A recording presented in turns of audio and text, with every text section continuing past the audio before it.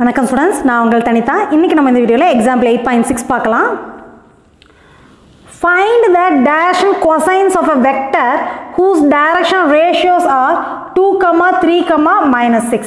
So first subdivision என்ன கேட்டிருக்காங்க பார்த்தீங்கன்னா dash and ratios கொடுத்துட்டாங்க. We have to find the dash and cosines. So direction ratios போட்டு direction ratios என்னன்னு பார்த்தீங்கன்னா 2, 3, -6. சரிங்களா? இதை நம்ம ஒரு வெக்டரை ரெப்ரசன்ட் பண்ணோம்னா அல்லது இதோட மேக்னிடியூட் மட்டும் கண்டுபிடிச்சிக்கலாம். மேக்னிடியூட் மட்டும் எழுதி கண்டுபிடிச்சிக்கலாம். Magnitude is equal to square root of இதோட கோஎஃபிஷியன்ஸை ஸ்கொயர் பண்ணணும் இல்லைங்களா? டேஷ் ரேஷியோஸை ஸ்கொயர் பண்ணி ஆட் பண்ணணும். அப்போ 2 ஸ்கொயர் பண்ணிங்கன்னா 4 + 3 ஸ்கொயர் பண்ணிங்கன்னா 9 + 6 -6 ஸ்கொயர் பண்ணிங்கன்னா 36 is equal to √49 வரும். that is equal to 7. சரிங்களா? அப்போ டைரக்ஷன் கோசைன்ஸ் எழுதி இல்லைங்களா? அவங்க கேட்டது டைரக்ஷன் கோசைன்ஸ் தானே. Direction cosines is equal to direction ratios divided by magnitude. அப்போ 2/7, 3/7, -6/7 வரும். So first கொஸ்டினுக்கான answer over. அடுத்தது பாருங்க, can a vector have dash and angles as 30 degree, 45 degree, 60 degree? So 30, 45, 60 வச்சு dash and angles இருக்க முடியுமா அப்படின்னு check பண்ண சொல்கிறாங்க. ஸோ நமக்கான கண்டிஷன் நமக்கு என்னன்னு தெரியும்னா cos square alpha plus cos square beta plus cos square gamma is equal to 1 வரும். sum of the squares of the dash and cosines வந்து நம்மளுக்கு 1 பார்த்தோம் இல்லைங்களா? அப்போ நம்மளுக்கு first angles alpha beta gamma எடுத்தோம்னா ஆல்ஃபாங்கிறது 30 டிகிரி, பீட்டாங்கிறது 45 டிகிரி அண்ட் காமாங்கிறது 60 டிகிரி. சரிங்களா? அப்போ காஸ் ஆல்ஃபாவோட வேல்யூ என்னன்னு பாருங்கள். Cos alpha is equal to cos 30 வருங்களா? காஸ் 30யோட வேல்யூ உங்களுக்கு √3/2 வருங்களா? Cos 30யோட value √3/2. அடுத்து காஸ் பீட்டாங்கிறது நமக்கு என்ன? காஸ் 45. அப்போ அதோட வேல்யூ என்னன்னு பார்த்தீங்கன்னா 1/√2. And cos gamma is nothing but cos 60 degree. So அதோட வேல்யூ என்னன்னு பார்த்தீங்கன்னா 1/2. இப்போ இது எல்லாத்தையும் ஸ்கொயர் பண்ணி ஆட் பண்ணால் நமக்கு 1 வரணும். அப்படி வந்துச்சுன்னா இந்த ஆங்கிள்ஸ் வந்து டேஷன் ஆங்கிள்ஸாக இருக்கலாம். அப்படி வரலைன்னா we cannot have the given angles as station ஆங்கிள்ஸ்னு எடுத்து எழுதிடலாம். சரிங்களா? அப்போ cos square alpha plus cos square beta plus cos square gamma. நமக்கு இந்த கண்டிஷன் இதோட வேல்யூ வந்து 1 தான் வரணும்னு நமக்கு கண்டிஷன் தெரியும் இல்லைங்களா? ஸோ அதை சாட்டிஸ்ஃபை பண்ணுதான்னு பார்க்கலாம். இதை இங்கே ஸ்கொயர் பண்ணிங்கன்னா 3/4 ப்ளஸ் 1/2 ப்ளஸ் 1/4 வருங்களா? இதை ஸ்கொயர் பண்ணால் 3/4. இது 1/2னா இது 1/4. ஸோ 3/4 ப்ளஸ் 1/4 வந்து 1 ஆயிரும். 1 + 1/2ங்கிறப்பக்கு 3/2 ஆயிரும் இல்லைங்களா? So 3/2 which is not equal to 1. அப்போ we cannot have the given angles as இது equal to 1 இருந்துச்சுன்னா we can have the given angles as direction angles நம்ம எழுதியிருக்கலாம். இங்கே 1 வரல. So we cannot have the given angles as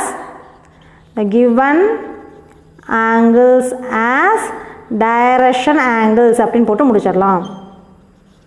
direction angles. Next we can move on to the third subdivision. Third subdivision என்ன கொடுத்துருக்காங்கன்னு பாருங்க. Find the dash and cosines of AB vector where A is 2, 3, 1 and B is 3, -1, 2 கொடுத்துட்டாங்க. அப்போ Aங்கிற point வந்து பார்த்தீங்கன்னா 2, 3, 1, Bங்கிற point வந்து 3, -1, 2. அப்போ first AB vector கண்டுபிடிங்க. AB vector is nothing but OB vector minus OA வெக்டர்னு போடலாங்களா? So OBங்கிறது என்னங்க? 3i vector minus J vector plus 2k vector minus OA vector. இப்போ என்ன வருங்க? 2i vector plus 3j vector plus k வெக்டர்னு வருங்களா? இப்போ இதை subtract பண்ணிங்கன்னா 3 -2 வரப்போ i வெக்டர் 3 - 2 வந்து 1 × i vector i vector minus j minus into plus வந்து மைனஸ்னு வரும். அப்போ -3ன்னு வரும். அப்போ -1 -3ங்கிறப்ப -4j வெக்டர்.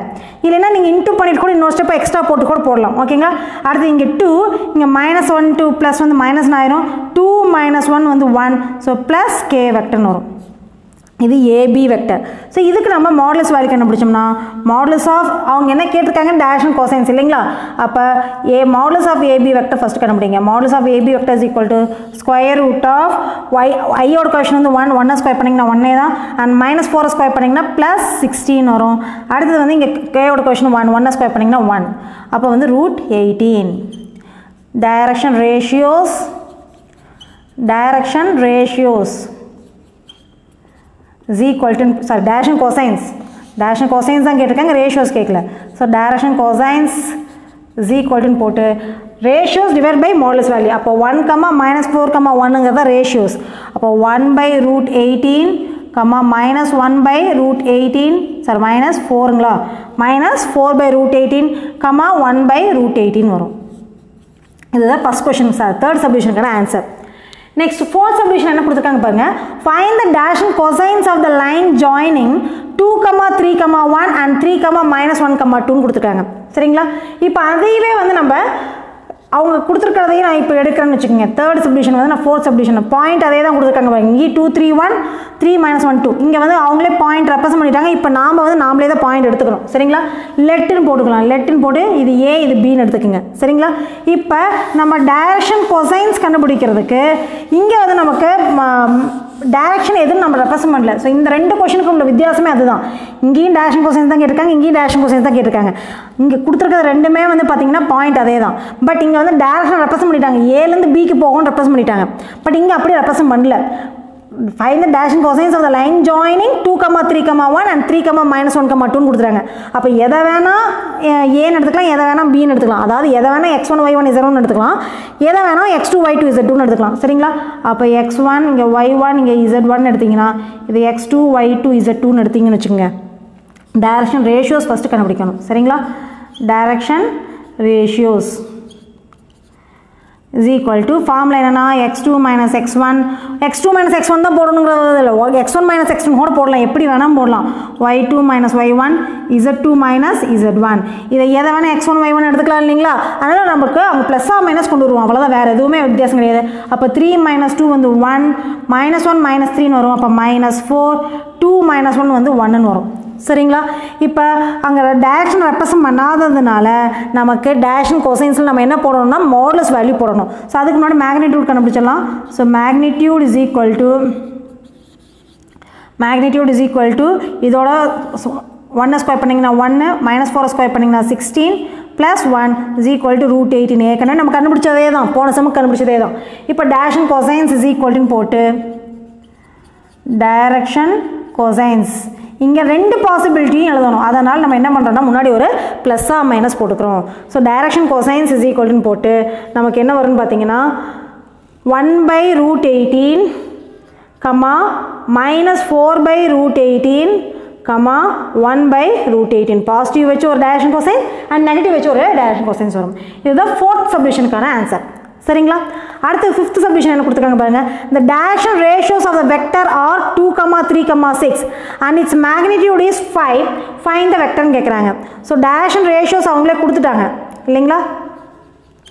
direction ratiosன்னு போட்டு அதோட given என்னன்னு பார்த்தீங்கன்னா 2, 3, 6. அப்போ இதோட மேக்னிடியூட் கண்டுபிடிச்சிடலாங்களா? ஆனால் ஏன் மேக்னிடியூட் அவங்க ஒரு மேக்னிடியூட் கொடுத்துருக்காங்க, அதுதான் வேணும். சரிங்களா? நான் கண்டுபிடிக்க போகிற வெக்டரோட மேக்னிடியூட் வந்து 5ஆக தான் இருக்கணும். சரிங்களா? அப்போ இங்கே இருக்கிற வெக்டர் வந்து இதை வந்து vector ஃபார்மேட்டாக எழுதுனோம்னா 2i vector + 3j vector + 6k vector எடுப்பாங்களா? இதை வந்து நம்ம யூனிட் வெக்டராக மாற்றிட்டோம்னா தான் அவங்க கொடுத்துருக்க மேக்னிடியூடோட மல்டிப்ளை பண்ணுறப்ப நம்மளோட அவங்க கேட்குற வெக்டர் வந்து அந்த மேக்னிடியூடோட இருக்கிற மாதிரி வந்துடும். சரிங்களா? அதாவது இது வந்து 1ஆக மாற்றிட்டு அப்புறம் அதை வந்து நம்மளுக்கு தேவையான நம்பராக மாற்றிக்கிறோம். சரிங்களா? இப்போ 7க்கு இருக்குன்னு வச்சுங்க. 7 இப்போ நமக்கு வந்து ஒரு டெஸ்ட் வைக்கிறோம், ஓகேங்களா? 25க்கு டெஸ்ட் வைக்கிறோன்னு வச்சுங்க. அதை நீங்கள் கன்வெர்ட் பண்ணணும், ஒரு 75 கன்வெர்ட் பண்ணுறோன்னு வச்சுக்குவோம். 20க்கு வச்சது வந்து 75 கன்வெர்ட், 20க்கு வச்சது 75 கன்வெர்ட் பண்ணோம்னா ஃபஸ்ட்டு நீங்கள் 20க்கு இருக்கிறது வந்து 1 மார்க்கு கன்வெர்ட் பண்ணிடுங்க. அப்போ /20 போடுவீங்க. அதுக்கப்புறம் அதை வந்து நீங்கள் எவ்வளோ கன்வெர்ட் பண்ணணுமோ அதனால மல்டிப்ளை பண்ணிக்கலாம். ஸோ அதே கான்செப்ட் தான் இங்கேயும். இங்கே வந்து நம்ம இதை 1ஆக கன்வெர்ட் பண்ணோம்னா இதோட மேக்னிடியூடால் டிவைட் பண்ணோம், யூனிட் வெக்டராக மாற்றிடுறோம். அதுக்கப்புறம் அதுக்கு தேவையான மேக்னிடியூடோட மல்டிப்ளை பண்ணிக்க போகிறோம். சரிங்களா? இப்போ இதோட மேக்னிடியூட் வேணும்னா √2 ஸ்கொயர் பண்ணால் 4, 3 ஸ்கொயர் பண்ணால் 9, 6 ஸ்கொயர் பண்ணிங்கன்னா 36. அப்போ √49 வரும். That is equal to 7. சரிங்களா? அப்போ யூனிட் வெக்டராக மாற்றினீங்கன்னா யூனிட் வெக்டர் இஸ் ஈக்குவல்ட்டுன்னு போடுங்க. Unit vector is equal to நமக்கு என்னென்னு வருவாங்க, அந்த வெக்டர் டிவைட் பை அதோட மாடுலஸ் வேல்யூ. அப்போ 2 by 2i vector + 3j vector + 6k vector by அதோட மாடுலஸ் வேல்யூ 7. சரிங்களா? இப்போ நமக்கு ரெக்வயர்டு வெக்டர் வேணும் இல்லைங்களா? நம்ம கொடுத்துருக்க வெக்டரை வந்து யூனிட் வெக்டராக மாற்றியாச்சு.